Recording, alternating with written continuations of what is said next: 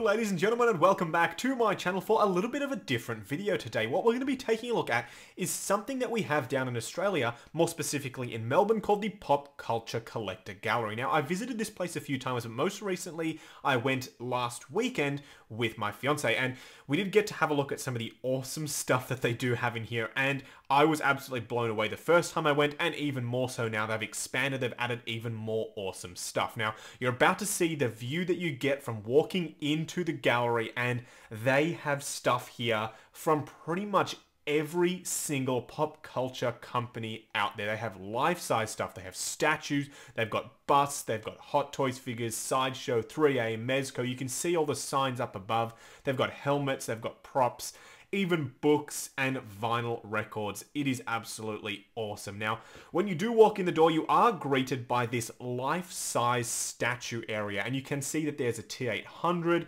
there's a Mark 46, there's a Heath Ledger Joker, a Batman, and also other stuff. And if you move down a little bit further, you can see that there is another comic-style Batman, and there is a Superman behind him that goes with him. If anyone is game to pick up one of these life-size statues, they're incredibly expensive, but they are really, really awesome.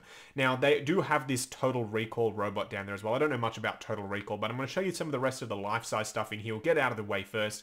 There is a Darth Malgus. I didn't really play any of whatever game this guy was from. I think it's Knights of the Old Republic or something like that, but it's a really, really awesome, imposing statue, and I'm pretty sure that lightsaber does light up, which is just awesome. Now, there's also a life-size Stormtrooper. This is the same one, I believe, that's at Secret Base, and I do believe this is made by Hot Toys, because you'll see in just a second that it does have a price tag on it, and the price tag does specifically mention Hot Toys, and it happens to be the lucky last. It's 12,000 Australian dollars, and it came out in 2017, which is really awesome, the fact that Hot Toys did make this life-size statue, and you can own it in your collection. Now, there's also a life-size Han in Carbonite, which is also extremely expensive, but if someone did want to pick it up, it would be one hell of an awesome thing to have in your display. Now, speaking of awesome things in your display, you can have this life-size Groot, which looks just outstanding. I wouldn't mind finding a teenage Groot, because this guy was really, really tall, and I don't think he'd fit in my collection room, unfortunately. Not that I'd be allowed to buy him anyway. Now, if you do go back and look at the figure arts section, you can see that there's a broad range of Bandai stuff here, ranging from figure arts to those little super deformed robots, and even down the bottom you can see that there's the Tamashii R2-D2, the fully die-cast R2. They're really awesome to see a broad range of stuff, and when you do pan across, you can see that I'm pretty sure this stuff is Star Ace, and some other companies who make 1/6 scale stuff and some statue stuff down the bottom there, which is awesome to see a broad range of stuff. Now, up the top here, you can see that there is a placard for each section. This is 3A, so you're about to see some of the 3A and 3.0 stuff that they do have at the Popcultcha Collector Gallery, and the stuff from 3A you can see is just here. Actually, I'm pretty sure this is some of the Star A stuff mixed in with some of the Blitzway and 3A stuff. And here is more of the 3A stuff, the Steel Age stuff at the top. You can see the Crisis, you can see the Pinhead, you can see there's a whole bunch of awesome stuff here from 3A that you normally wouldn't see. Now, here we have the Sideshow collectibles section, and it's mostly Sideshow statues, but there are some Sideshow figures which you're about to see now, and you can see that there's that Mythos Obi-Wan, they've got the Return of the Jedi Luke, so some brand new stuff they have in these cabinets. They get them pretty quick as far as I can tell, so they can put them in the displays and obviously then sell the merchandise. You can even see that brand new Luke Cage is down there as well. And you can see some of the premium format Sideshow stuff. I have to say, I'm a big fan of some of this stuff. It is really, really awesome. If only I had the room to display all of these 6 statues, I definitely would, but unfortunately, I do not. Now, one of my latest obsessions, if you've been following me in Justin's Collector Group, is Mezco. I absolutely adore Mezco. I rant and rave about how good they are, and they had some really awesome sold-out stuff over at the Popcultcha Collector Gallery. I, of course, happened to pick it up. You can see what they had on display here. You got the Flash, Captain America. The cap, I know, was sold out, and I did pick him up for $99, which I was very impressed with, and they do have one more if you do want to go there and pick up a Mezco cap if you are looking for him. And here you can see the other side with the Dark Side, Doctor Strange, Old Man Logan, and a whole bunch of other Mezco stuff that's not in the 1/12 line. That is specifically the line that I'm absolutely obsessed with. Now, moving back over to the Hot Toys section, here is basically the Hot Toys Iron Man Shrine, with Ultron just poking in down the bottom there as well. They did have some sold out stuff here, like the Mark 9 and Pepper set, although the prices were a little bit steep.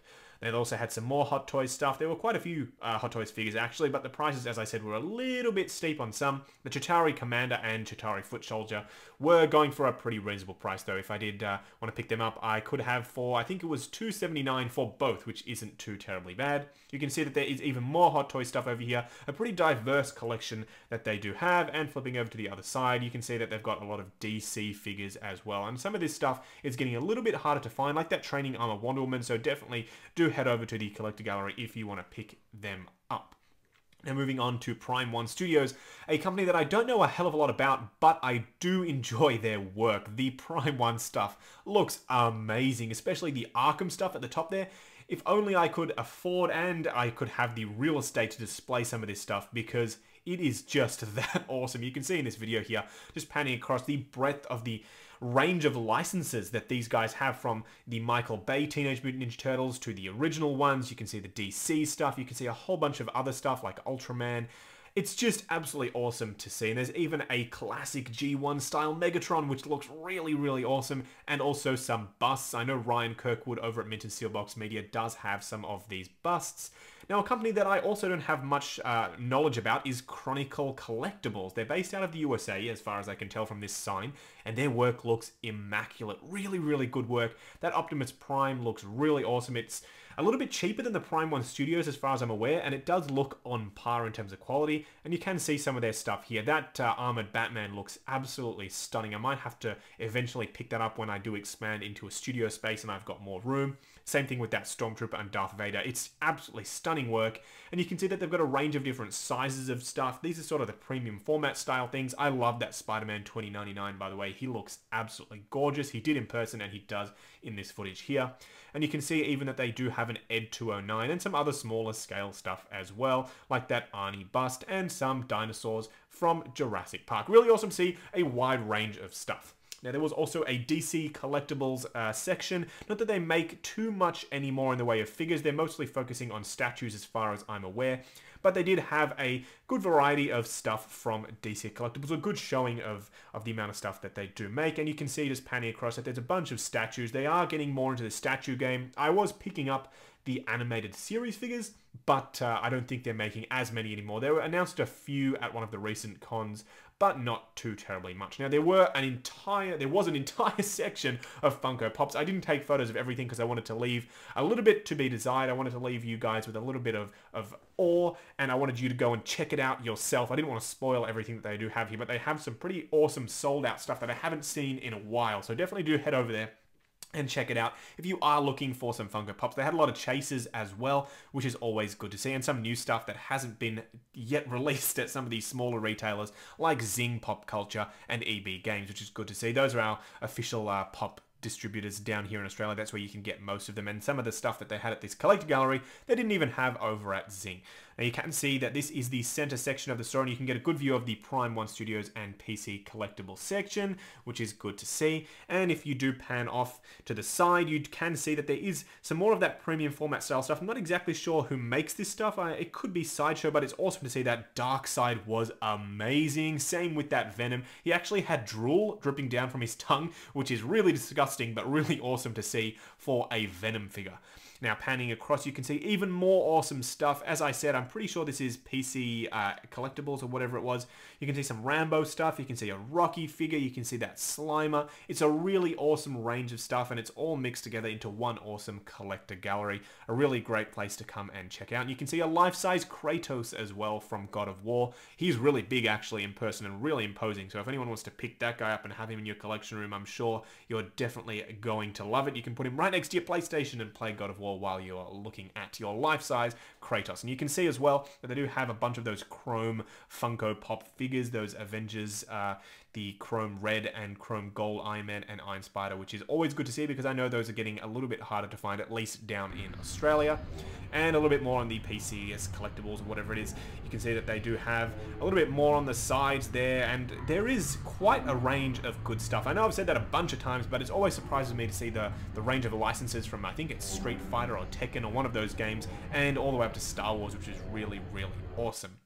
Now, Gentle Giant Studios also did have their own little section with a bunch of their statues and awesome work. I know they do a lot of sculpting for a lot of different people, and their work is really, really nice to see, especially all put together in this collection. As you can see here, there's some smaller scale stuff, some busts, and it all looks really, really good. There were some Star Wars busts from them that even had real rooted hair on it.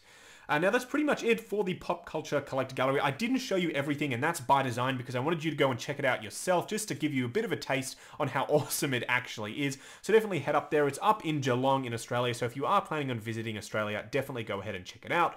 Also check out Justin's Collector Group. It's the brand new Facebook group where a bunch of collectors, YouTubers, collaborators all come together to share photos of the collections, chat about figures, and the link for that is down in the description below. That's about it, guys. Like, comment, and subscribe, and I'll catch you in the next video.